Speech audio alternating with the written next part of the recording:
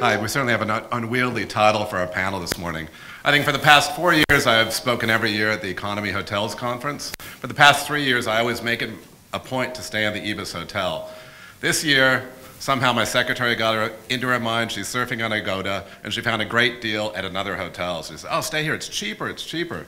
So of course, last night when I check in, I find out that, yes, there is a $30 charge for Wi-Fi.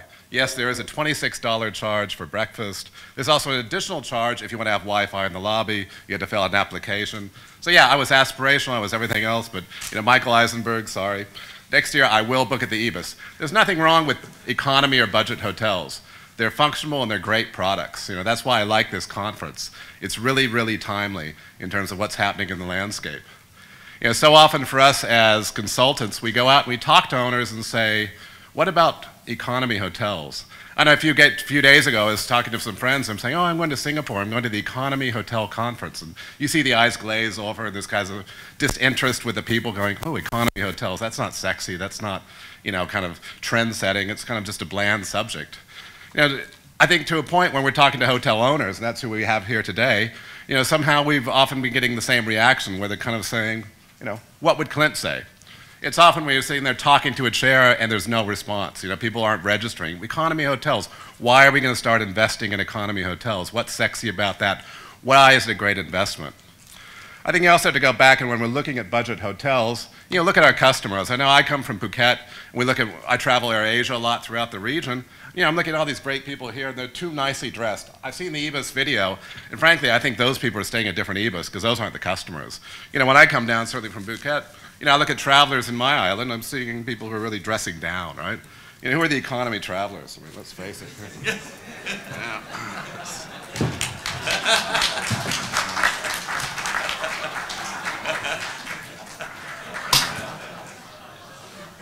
We've got to be realistic who our customers are and what they're doing here, No. Because coming from an island, we actually want to look at our tourists as well and seeing coming friends from Australia and everybody else and saying, yeah. We've got a quick selfie here. So, coming from my island.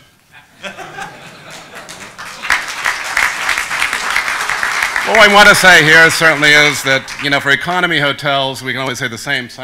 They're also different. There's a lot of things out there happening in the sector which are pretty exciting. I think something that we want to do is, why are hotel owners actually investing in economy hotels? What's going to make them important investments? Maybe we knock over to this now. Oh, that's very interesting. It should be on the entertainment TV. There's a Kardashian in the room. Actually, when I looked at this subject for our owners panel here, we hatched a plan. We're going to look at a case study for a new investment in an economy hotel, of all places, Phuket. So we threw it back to the owners. Let these guys do some work for once. Too often they're the ones on the other end questioning the management chains. Let's talk to some hotel owners. And we've given them a scenario here. Right? We've got the deal, okay? We've got a piece of land in Patong, Phuket, okay? There's 47,000 hotel rooms in Patong and Phuket on the entire island. About half of these are sitting in Patong, okay? Phuket gets about 4.7 million visitors a year. It has a good occupancy, 72%, probably island-wide, right? For Patong, it's a non-seasonal market. So we talked to our owners and we're saying, what kind of product are they going to go into the market?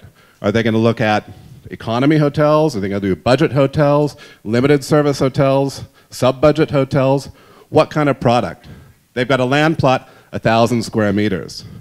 It's off the beach, so it's not beach views. They got a GFA of about 7,000 square meters and a 23-meter height restriction. They got a land value of about $800,000. Hotel ADRs in Phuket are quite low in terms of the lower segment. You have a lot of independent hotels. There's an Ibis there. There's also a Holiday Inn Express coming into the market, which is expected to change the rate profile. But right now, it's largely an independent marketplace. So what we want to do is throw over to our owners panel and let them go one by one and present what were their solutions for this piece of land. Maybe starting with Rico DeBlanc. Thank you. Good morning, everyone. I looked at this case study, and although I've been to Phuket, I've never developed in Phuket. I'm based in Hong Kong. We build in Hong Kong and China. So if I were to buy a plot of land in Patong, I would clearly choose to have an international operator to be my partner and help me to develop a hotel. I would develop a room-only hotel. I'll make small rooms, no larger than 20 square meters. I would not build any food and beverage if I don't have to. And knowing Patong a little bit, you can walk outside and get your food and beverage there. I would choose for the international hotel brand because of also the distribution system they would give me. I would hope to not having to work with too many OTAs because they are too high commissioned. So I like our hotels in Hong Kong, the Four Seasons or Ritz-Carlton, we tend to only do 2 or 3% OTAs, and the rest is coming directly into the hotel. As for financing, I probably would finance it ourselves. But knowing our company, we would only invest in Hong Kong and China, I would use this merely as a development opportunity and sell it within 3 to 5 years, if that was the opportunity. If you're the hotel owner, what's your view on facilities? You know, you're going to be a long-term owner of the asset. You know, are you going to put in things like swimming pools? Are you going to put in some food and beverage? No, with the plot that you gave me, I would clearly in Patong use the beach. I would not build any pool. I would just do rooms only, and I think I would do very well if I do that. Okay, excellent. Umesh? Good morning. I would do over 175 keys of about 22 meters square. I would try and fit in 2 double beds or 2 queen beds in each of these rooms. So it could cater to both family tourists as well as the business traffic that is now increasingly showing up in Phuket for the MICE traffic. I'd put in a lot of meeting space rather than food and beverage and other recreational areas, because everything else is available on that strip from what I can make out. I mean, going through the case study, there is a mall next door, which would probably have food and beverage facilities and shopping in plenty. And again, omit out what is not necessary. But the thrust is going to be on a slightly larger format room, given that it's both leisure and business area. It's an economy hotel, internationally branded. I would choose a brand that can probably bring in something like Tune, though they're already there. I would probably try and convince them to do a second one there. Okay, great. Maybe we talk to Anton. Anton was our most studious panelist today. He's prepared a presentation, actually. Here, Anton, here's a presentation. Thank you, Bill. So the way I look at this case study basically is very simple. The data, I just skip it because Bill already introduced a little bit about that. So from the owner's point of view, basically the most important thing is, for budget hotel, how can we have a high return with a very low risk for the property?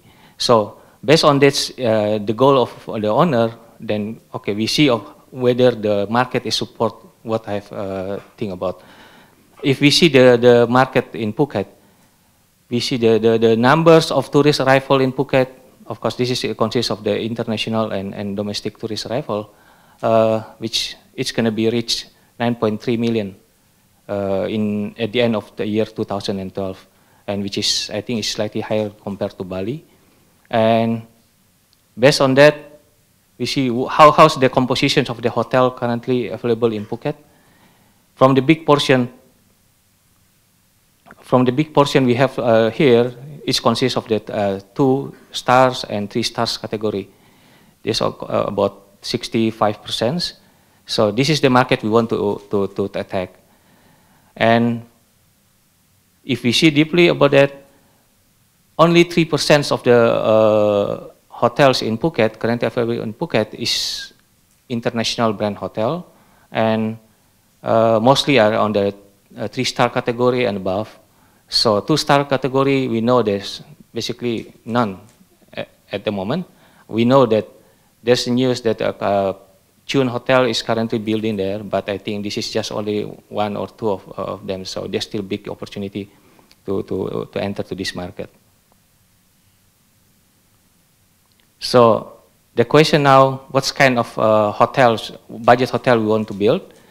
And I see here, I want to introduce the concept here is resort budget hotel. So if we see the resort budget hotel, so this is consists of the three elements, basically. For budget hotels, we know this is basically we have to provide the comfortable rooms with uncompromised quality and of course service and security. And for the resort, I just think that we need to provide also the swimming pool because this is located on the resort area. And probably if it's possible that we can also have a small balcony which we can view to the beach. And we also provide a spa, but we don't manage the spa by ourselves. But of course, because we have like, you know, as mentioned, 7,000 gross floor area, so we can probably allocate some of them for leasable area, and on that area we can put spa in. Okay, and automation, we know recently the cost of the, you know, personal expense and also the utility expense is the main component expense for the budget hotel. So these two area we need to think about. One of the example, I think we can reduce the number of employees by having the, you know, automation, automatic check-in, and also to reduce the utility expense by having the sensor in the room, which we can, it will notify that whether there's somebody inside or not, so the lighting and our air conditioning system will shut off automatically. Okay, so the area here, if we have 7 floors, on the first 2 floors we allocated for the lease area, which is including spa inside that, and of course we have to select the tenant mix, which is appropriate and support to the budget hotels. And on top of that, 5 floors for the hotels. So now we look at the figures. If we assume that the occupancy, the stabilized occupancy can reach about 80%, and we can start the average daily rate by about $45, with the assume that it will increase by 5% per annum. So we reach the revenue about 2 million, and EBITDA about 1.1, 1.2, around that. And so the return on investment, if roughly calculation, is about 20%, and payback probably around 6 to 7%, 7 years. Okay, by saying that, I think that's it. Okay, Sunny Bajaj. Thank you. Phuket, great market, a lot of mid-scale hotels already, very few branded mid-scale hotels. So definitely I would brand it. We just recently opened the Holiday Inn Express, first Holiday Inn Express in the region. We like the model, very lean, very smart model, and we'd definitely do something like that again if we had the opportunity in Phuket. Although I think ISG has already beat me to it and signed it with someone else. Yes, definitely brand it to something like a Holiday Inn Express. We would expect to do anywhere between 150 to 175 rooms, depending on room size, varying from 20 to 23 square meters, depending on the land configuration and whatnot. And of course, then we would stick core to the brand. No swimming pool, 1 restaurant serving only breakfast, called the Great Room. And obviously we'd probably have some commercial space on the ground level only that we'd rent out as additional income for the project. Yeah, financing, we would definitely source local debt. Normally local debt is available anywhere between 60 to 70%. Yeah, generally DE ratios of 2 to 1. Like I said, we stick core to the brand again, no swimming pool, Will.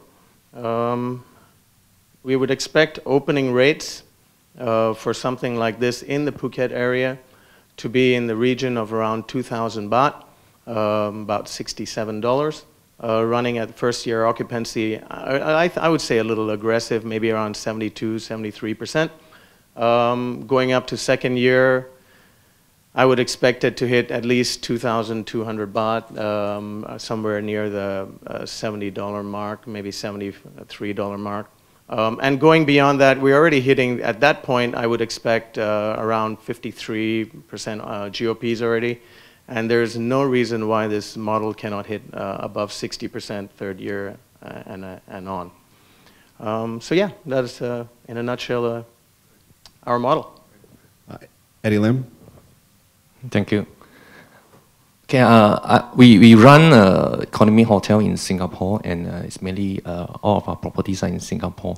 So just now I understand that tomorrow there is a site tour to our hotel, Fragrance Hotel, Riverside. May I know how many of the audience are going there?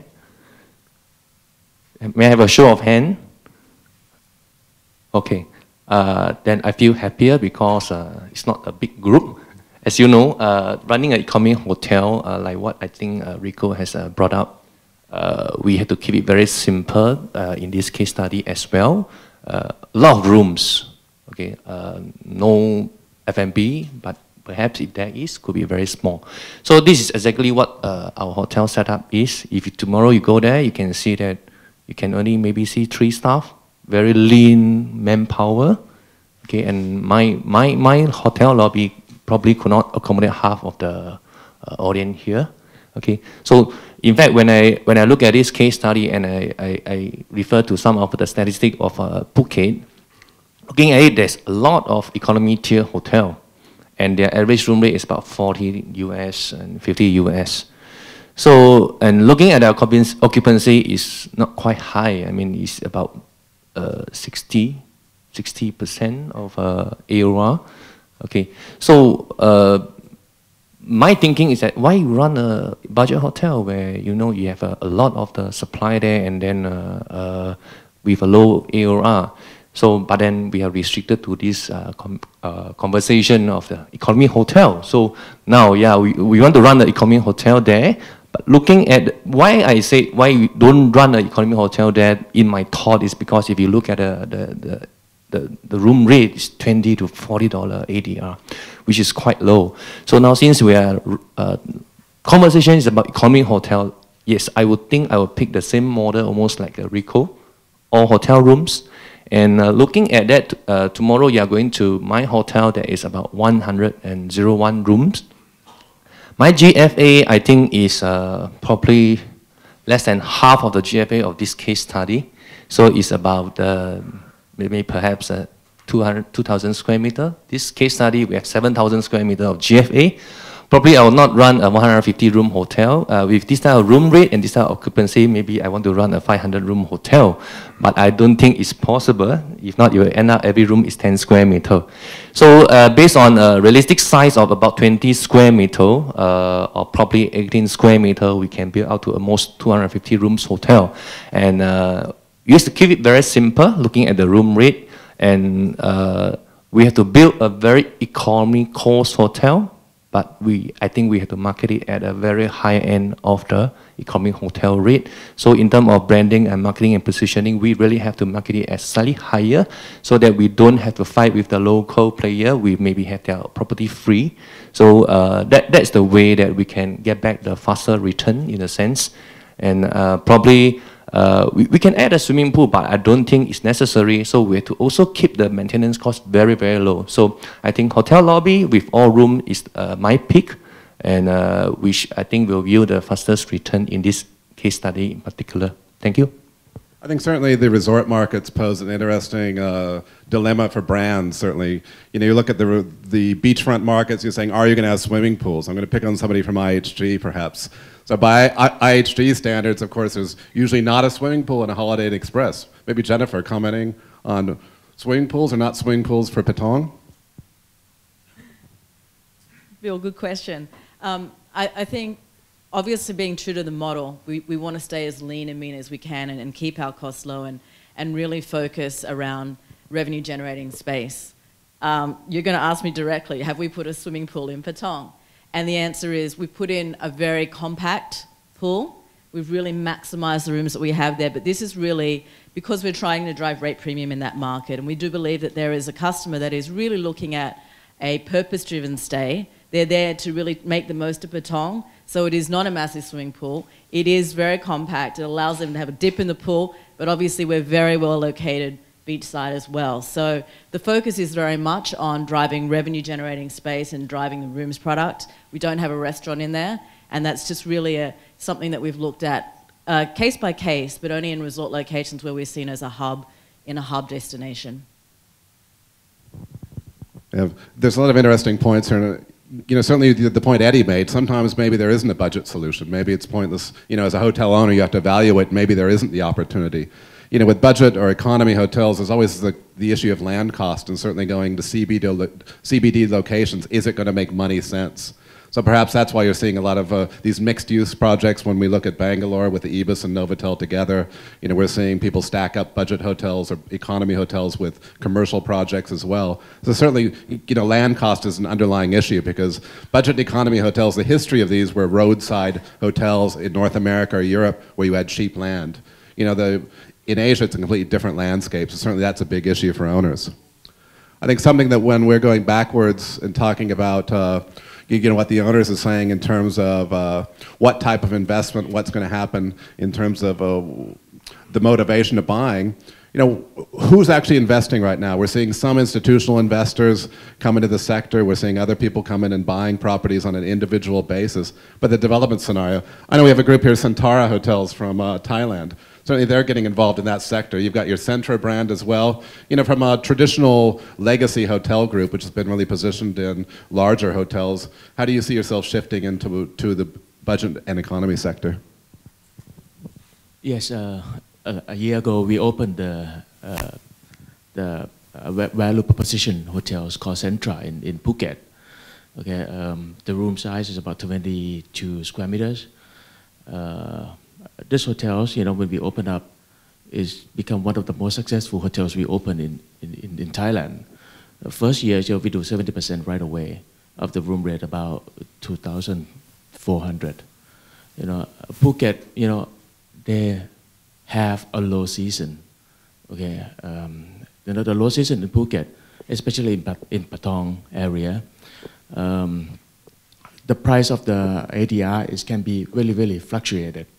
You know, sometimes, you know, between 1,000 baht to high season about 3,000 baht, something like that. Okay, swimming pool is a must. Okay, because you're gonna make your guests to stay in the hotels longer. The length of stay can be from a couple of days to be a couple of weeks. You know, if you have the swimming pool. Okay, I think that's about it in Phuket. Yes. Maybe taking a broader view, taking our panelist view, maybe a panelist by panelist, why is your group investing in this sector? Starting with Rico. Because it's a great model. We have some great partners like IHG. A few years ago we bought the Holiday Inn Express in Hong Kong, which has just under 300 rooms. We run a 94% occupancy. The average rate is just shy of $200 US, and a GOP percentage of 67%. This hotel is extremely successful in the location that it's in. Subsequently, this month we're opening with them another Holiday Inn Express, which is slightly bigger, 350 rooms, in a different location, but still I think their distribution channel and the way they do business, I clearly would like to invest more in that. So we do have luxury hotels in Hong Kong and China and Japan, but the economy hotels shows also a great return. This Holiday Inn Express, for example, gives us $8 US per square foot per month EBITDA. Our Four Seasons gives us $11. You can imagine how much more it costs to build the Four Seasons than it costs to build the Holiday Inn Express. Now, the Four Seasons, of course, is part of the mixed-use development of IFC, so it adds value to the mixed use. And that's why we chose for Four Seasons at an additional cost. But the return clearly is very profitable for us. For us, it's a conscientious decision to go in for this category of hotel because it's actually a format which is less lethargic, actually very active as compared to a luxury class hotel, which takes a longer gestation period. Today, people are looking at freshness. So you can turn around this hotel's you know, renovation in about 3 to 4 years' time. The materials are such that their qualities have improved. They're not too expensive. You still can you know, budget off a major renovation within a 3 to 4 year cycle. And that keeps on keeping the product peppy. It works on a lesser manpower format as compared to the original 1:1 ratios or more. And I think you're just taking off the fat. I think in these times when lean and mean is in, you don't really need a product that drags on you. And from an investment perspective, I think it's fabulous because you're able to make the best use of smaller parcels of land, and especially in Asia, where real estate cost is very, very heavy. India being one of the highest also. And that makes the economics of an economy hotel very, very viable, if at all. There is a choice, it's going to be an economy hotel. So I think the model is very interesting because this is just based on the what we experience in our company. In our company, we have 7 hotels. 2 of them are budget hotel. If you know, I don't know how many of you have been to the Formula One in Jakarta. We have one in Menteng area and one in Cikini area. And of course, we compare to the 5-star hotel we have in Bali, like Grand Hyatt, Bali Hyatt, and Hyatt Regency Jogja. And also 4-star hotel, Mercure Resort Sanur and Mercure Convention Center in Jakarta. In terms of the margin, of course, budget hotel is generate much more compared to in terms of the margin. So the investment is also very low. We are talking about 4 million to 5 million US dollars, and with a very quick payback period. I think this is a very great investment.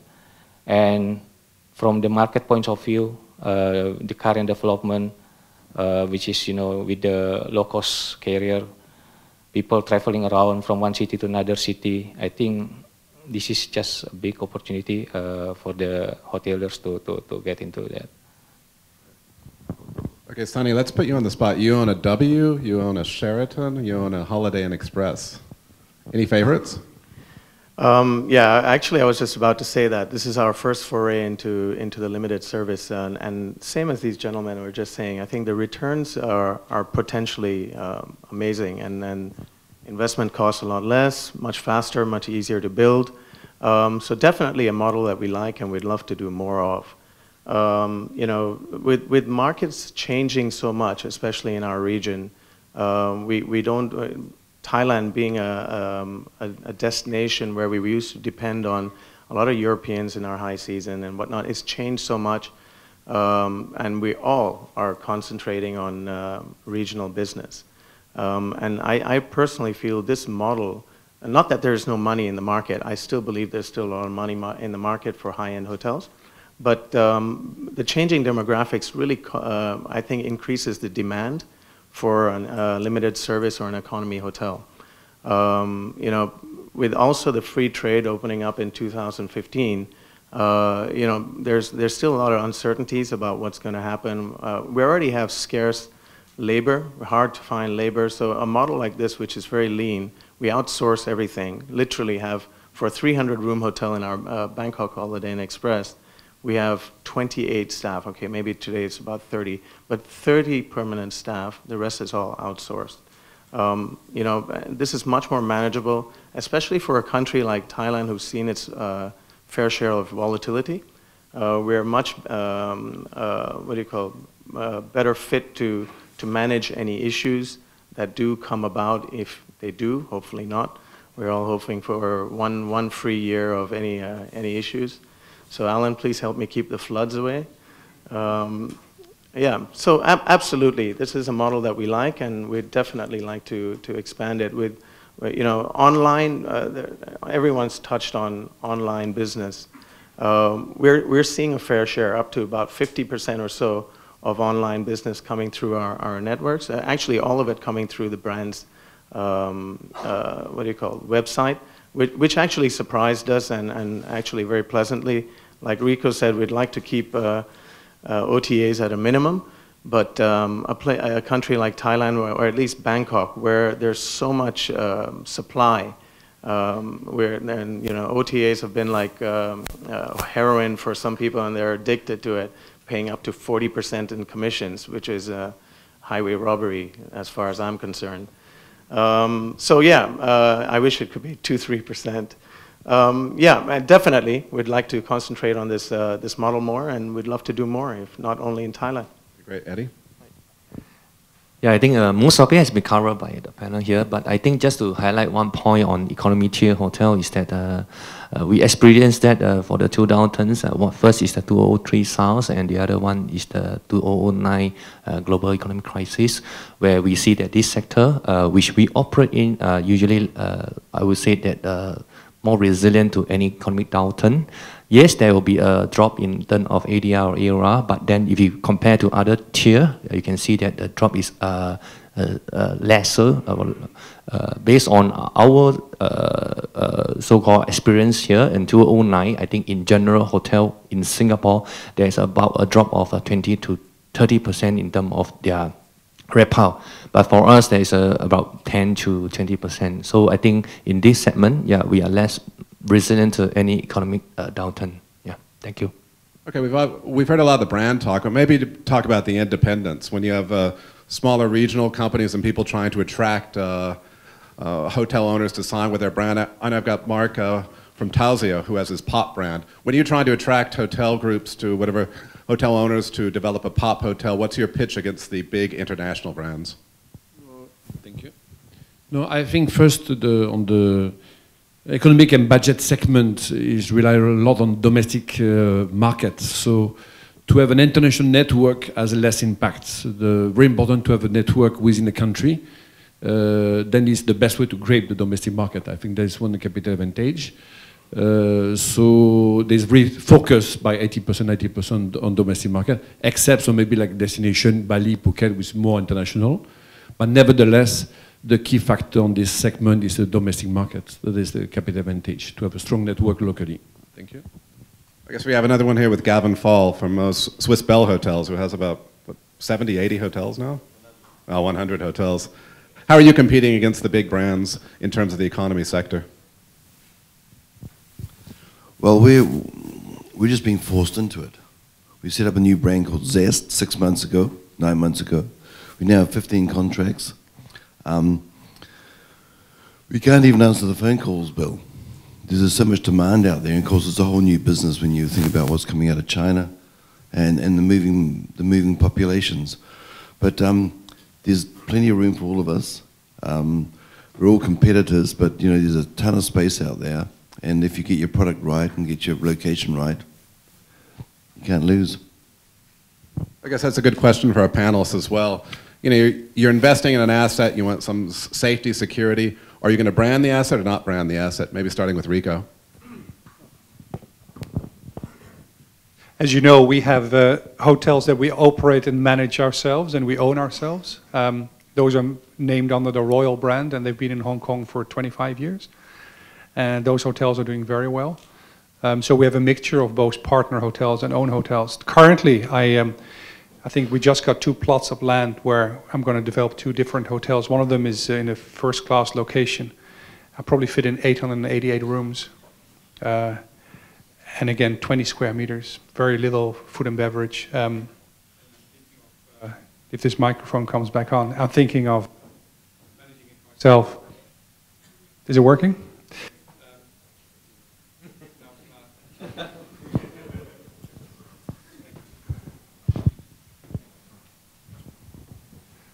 So this one I could manage easily myself, and then build my own brand. The other plot, the same. I might have the same formula. It's not attached to a mall, but it's in a great shopping street. So again, Hong Kong, I don't think I'll go wrong there. If this goes well, I could even brand that further. But we're not a hotel company. We're a property developer that just happens to have hotels, and I manage those 18 hotels for them. Umesh, branding or not branding? For a large property, greater than 100 rooms, I would go for branding. Again, as a development company, we have come up with a situation where we acquired a management company to look at smaller hotels which are more regionally focused, especially in a place like India, where you get a lot of sub-100 room hotels. It's easier to create your own brand and, and your own management company and even look at acquisition of those assets on a long-term basis. But if it is greater than 100 rooms, it's always good to have a brand supporting you. Yeah, for our yes. For our company, first when we just want to start our budget hotel, we are thinking of having our own brand basically at that time. But after evaluating so many things, then we come up, then we just use what existing international brand we already have in the market. So we use Formula One at that time to hotels. And as I forgot to mention that we are going to build another 2 budget hotels also, one in Jakarta, in Kemang area, and one in Yogyakarta, and later on will be in Semarang. And we are going to use pop hotels, Pamak, Pak Christoph. So rather than we have to build our own brand and we have to, you know, find people and have to deal with the operation things, I think why don't just use whatever already in the market. I think this would be. I'd brand it.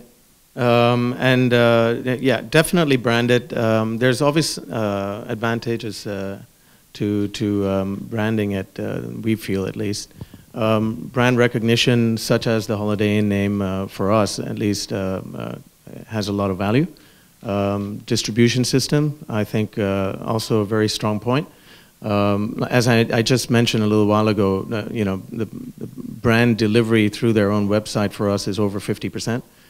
So that comes at a value for us, definitely. I also feel if the brand's investing in services, shared services, back office services, which our Express does, we are also having an opportunity to save additional costs. Again, and we like the lean model and whatnot. And I think there's an opportunity later on, if you know, to franchise it rather than to manage it. You know, hence improving our bottom line a little bit further. And I think maybe that's the way to go forward. We have a couple more, and just start franchising it rather than managing it. Makes more sense for us. You see, we are property owner. At the same time, we operate our own properties. So I think that it very much boils down to whether which way will make you got a more returns in the sense, because in the economy tier, I would think that maybe people may not be that brand cautious. It may be like more price sensitive. So if, as the owner, if I think to get a brand hotel in to run for us, giving us a more return, then obviously I think we can let it run. But then if they can't, we are flexible that we can do it. And if we really want to do it, definitely you have to brand the hotel. So for us is that I think we take it as a very flexible way in looking at the returns is more important. Robert McIntosh, what was the last budget or economy hotel you stayed in? Tony Ryan, have you ever stayed in an economy hotel? I think we're going to wrap up into one final question here in terms of talking about the landscape going forward for the economy hotel sector. You know, as hotel owners, really when we're looking about, let's go back, oops, okay. When we're going backwards, we're talking about what the future is, why you guys are investing, and for hotel investors, are they going to be looking at IPOs? Are they going to be looking at merger and acquisition? Are they going to be looking at REITs? How are they going to expand economy hotels, the sector? So what's going to be happening within that landscape? You know, Rico, for your group, how do you see an end game for your economy hotel developments? No, there's no end game. We built a portfolio. We have no interest to exit. All the hotels are for a reason there. Again, we're not a hotel company. We don't want to grow the hotels into a hotel company, but similar to Host, but on a smaller scale, we add to the portfolio, and I and my team manage that portfolio. My company also has a similar agenda we're going to hold, because the company itself is funded by investors. If they want to exit, that's their problem, but as a company ourselves, we're going to hold on to the assets. For my company, we also will hold it. I think in order to, for example, to go it on public, I think you have to have at least 50 budget hotels in your portfolio in order to do that. So other than that, I think that's not worth it enough. We're a small company, very flexible. We can hold, sell, JV. Interestingly enough, if we have a decent portfolio put together, REITs are being introduced in Thailand end of this year, beginning of next year. That might be an opportunity for us to exit a portion of our holdings as well. Same as Sunny, we are also flexible. I think we have a total of 23 hotels, and we started 1998. Part of our hotel we have been holding until now, since 1997 when we acquired the land. But then we, on the way, I think we also have sold some of our hotels where you can yield a pretty high capital gain. So we are flexible about it. Thank you. You know, I think moving through the panels, is there anybody here from Accor? Victor Pang. There's something that bothers me, IBIS or IBIS?